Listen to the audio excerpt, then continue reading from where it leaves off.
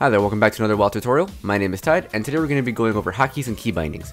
Now, I'm going to start going over my personal key setup, and then we're going to go into some other key setups that I found out through people online, through forums, through different sources that I've been able to pull up that seem to work for different people. Before we begin, I do want to state that I do use add-ons. I use LVUI, which is a complete UI overhaul. A lot of other people use different add-ons for their hotbars. A really common one I see all the time is Bartender, which is a great add-on that lets you move your hotbars and make them bigger or smaller, move them wherever you want. LVUI does let you do the same thing and also has a very easy key binding menu. Otherwise, you hit escape or hit your game menu and go to key bindings, and then from there you can go ahead and start reshifting your keys and getting to a point where you're more comfortable with your setup. For starters, I recommend unbinding keys that you can't normally reach. So if you're using WASD, I, for example, unbound 6, 7, 8, 9, 0, minus and equal, because I can reach those with my hand regardless.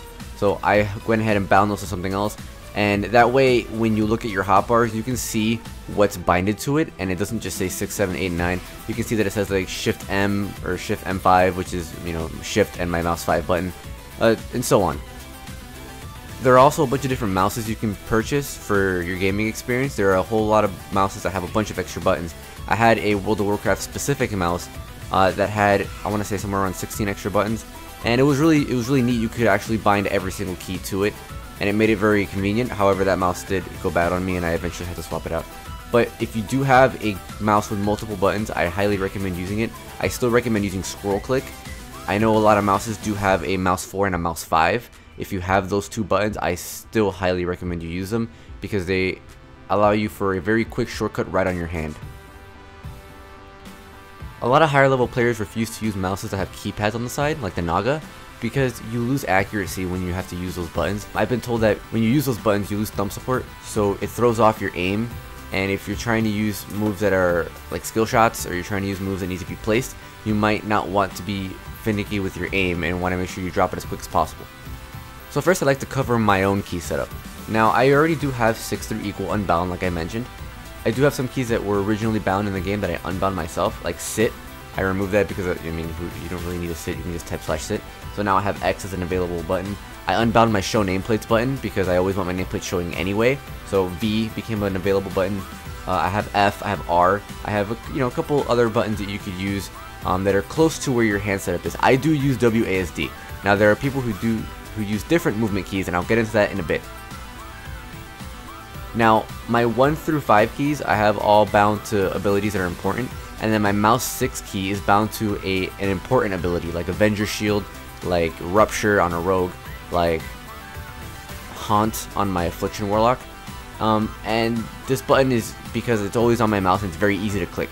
On my mouse 4, on my Paladin is my heal, and on my Rogue it's my Slice and Dice, so it's typically my buff button. And my mouse 5 is usually my AoE button, depends on the class, but I do use my mouse 5 for Consecration on my Paladin.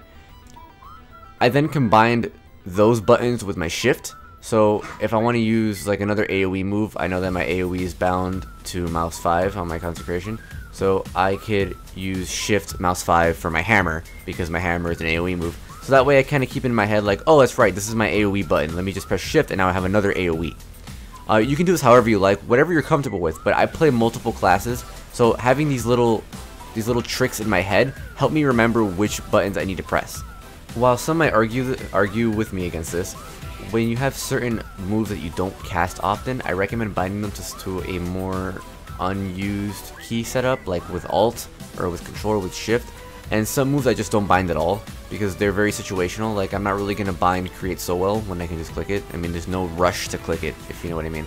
With my Paladin, I probably should bind my big bubble, but I do not have that bound as of right now, because I rarely use my huge bubble. I never really find an opportunity to use it in a raid, because I am tanking, and I do lose aggro when I pop it. So I'd rather not. I do have, of course, my defensive cooldowns bound, just not my bubble.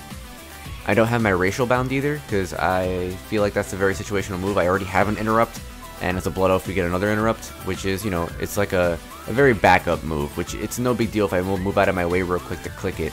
Certain moves just that aren't important that you may not be using, like I love having every ability on my bars just because I feel like, oh, you never know when you might need this. but that's me personally. If you feel that that move is useless and you're never ever ever going to use it, don't put it on your bar, man. Like, do what you feel is comfortable. So other players use different movement setups and different key setups that I was taught when I did my movement video. If you want to go ahead and check out my movement video, I'll go ahead and throw the link in there for you. But I did a video strictly about how to move correctly and how to make sure that you're not getting hit by things. And I had a lot of feedback telling me on different ways people use their movement keys and how they have everything set up and bound. So I wanted to add that into this video because I felt like it was extremely appropriate. So a lot of players use ESDF or IJKL for movement.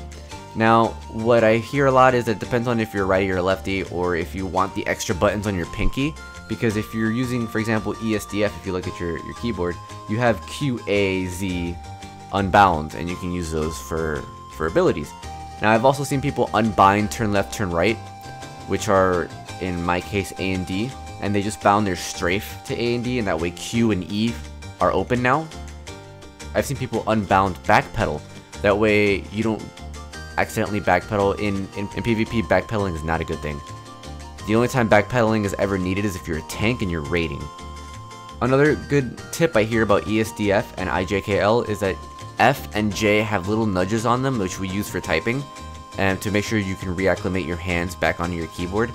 But for them, it's easier when they move their hands away from their movement setup. They can quickly find where they're going to put their hand again because of a little nudge on the key. I highly recommend taking a look at some other people's setups or asking around, maybe some people in your guild, see what they use and see if it's more comfortable for you. I recommend always learning something new.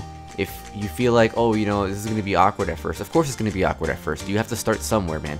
When I started using shift and a combination of my mouse, it was very awkward, to be honest. Like, I didn't feel like it was very right, but now that I've used it for quite a long time, I've gotten more used to it, and I've been able to play better and just be able to perform better in my raids and in PvP and, you know, stuff like that. I'm glad I was able to share my setup with you guys. If you guys have different setups or you guys recommend setups to newer players, go ahead and drop it in the comment below. That way new players can learn and new players can use different methods and have different options into which key setup they're going to use. Well, I hope you guys really liked this video. Go ahead and give me a like, a subscribe. Go ahead and comment if you have any ideas of what you want me to do for next week. Go ahead and let me know. I plan to do a class series on how to properly play classes and leveling PvP and PvE. And of course, it'll just be a brief summary of people who've never seen the class or been kind of interested in playing the class. Aside from that, I hope you guys have a great day, take it easy, and have a good one.